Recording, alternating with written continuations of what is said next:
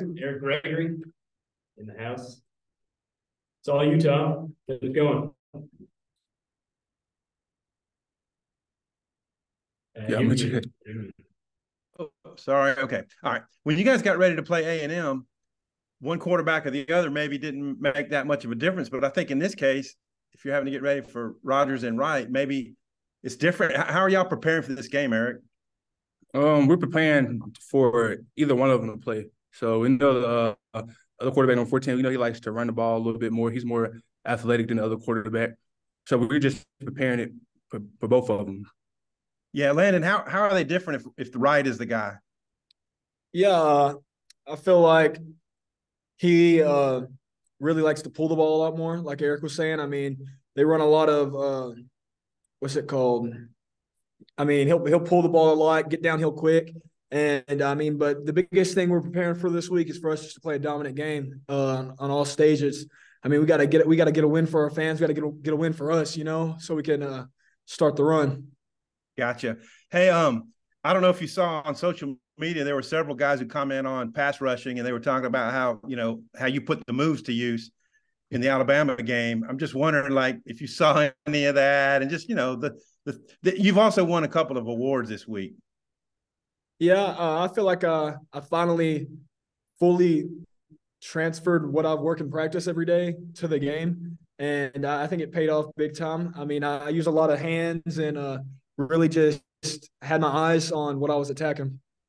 Gotcha. Hey, Eric, Landon just touched on maybe how important the game is. Can you maybe express kind of with what y'all have gone through, how important it is and what it means to be at home and how important the game is? It means a lot. Just get our fans back here, get their support behind us, stuff like that. And kind of like Landon said, man, we got to start our run. It really starts with us. We have to make sure our game is right, our little small details we not really too good on right now, to clean those things up to get back on that streak that we want to be on. Thanks. I might circle back. Trey. Yeah, guys, just from a psychological standpoint, you've kind of been road warriors these last several weeks, and us against the world kind of mentality and stuff. And now you're at home.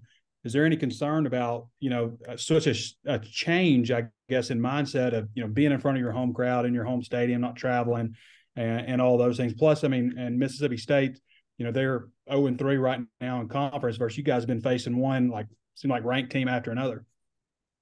Yeah, I mean, if there's any change, I'd say it's a positive change. I mean, you get your fans behind you, and we got something to fight for. I mean, we've lost 5 in a row now, and I mean, we don't want to make it 6. We want to come out there and play to the best of our abilities and get the win for the people that are in that stadium. Yeah, kind of like Landon said, it's gonna be like more of a positive change, and just us, the players and coaches, man, we hate losing. So just to get back in our stadium around our fans and get that atmosphere there, it's going to be great for us. Curious from both of you what you see from Mississippi State up front on the offensive line, and any philosophy changes they've had from the late Mike Leach to what they're doing now, and just personnel wise. Yeah, as a team, I feel like they run the ball a lot more. They run the ball quite a bit, and they got a really dominant running back.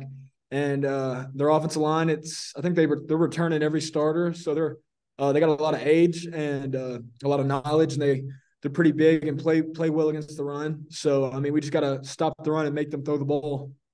Yeah. Thoughts, Eric? You're kind of like what Landon said. They're more like you kind of see them more of a run team now. And just from the O-line standpoint, they're long, they're tall. So they like to use their length a little bit, and they're athletic. So they'll be able to move and get to the spot that they want to get to.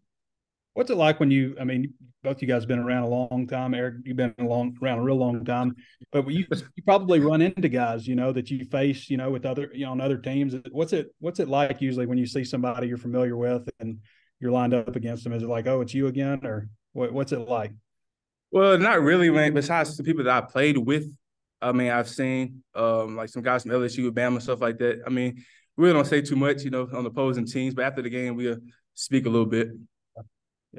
Yeah, like Eric said, I mean, it's cool playing against people that you've played against for a while, and I mean, I think if anything, it helps you. You're able to, the type of player they are, what some of their weaknesses are, and you just got to correlate it each year and just remember those things. Thanks, fellas. Jackson. Yeah, guys. I mean, against Alabama, there was really only a couple big plays, and the defense, you guys kind of held them in check. Other than that, I'm just wondering, like, when you're in a groove like that on defense and you're getting 3 and outs consistently, the way you guys had the past couple of weeks, what like specifically do you think is like the biggest key to that that's going well on the defensive side of the ball? I think everybody's just being locked in and knowing their assignment. I mean, when we all know our assignment, we can be very dangerous. So it's just we have to keep that mindset every week and go into every game. Landon, you have anything to follow up on that, or? Basically what Eric said, but something I'd add on that is, I mean, I feel like we just fly around really well. Everybody that's out there wants to be out there and loves playing the game of football. So everybody's out there flying around, getting to the football. And, I mean, when you got everybody around the ball, they can't make too many big plays. Eric, Coach Pittman talked to us yesterday kind of about the value of having Landon on one side and Tree on the other, and offensive lines not being able to, key in on both. I'm curious, like, from you on the inside, can you tell like that's like a stress point for the offensive lines when you guys are going against them?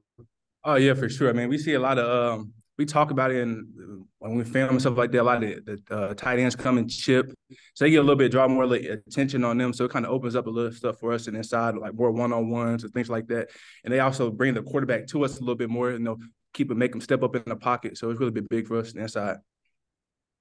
And both of you guys have been here for a while with Hudson. I mean, what's it been like kind of watching his growth this season? I mean, I think he had a funny quote in our press conference just about how he would get blamed for everything, but this year you can't really blame him for anything. How much has it been like enjoyable watching his play improve this season? Yeah, in my opinion, I mean, dude's always been a baller since I've been here. So, I mean, he's finally just going out there and making those big time plays that he probably hasn't made before. But from what I've known him as personally, like in practice since I got here 2 years ago, he's always been a hard worker and making big time plays. Yeah, kind of what Landon said, but he also just looks more confident out there too. You can tell he knows what he's doing. He's more confident in his technique, and he knows the system. So I mean, you can just see that in his play. Daniel.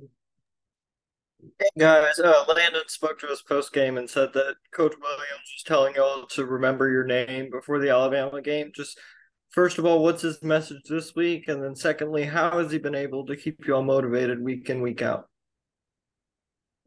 Man, he always he came in the meeting yesterday on Monday and his message was, I mean, you got to keep fighting. So we were just going to go into this week, fight, and I guarantee he's going to have a lot more to say to us throughout the week.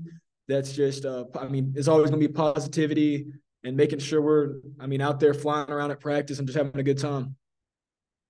Yeah, kind of like what he said. Also, just keep working. Don't slack off. Keep that same mindset that we've been having like every week. Go out there and dominate, know our assignment, and just work. Thanks, guys. Tom, close that.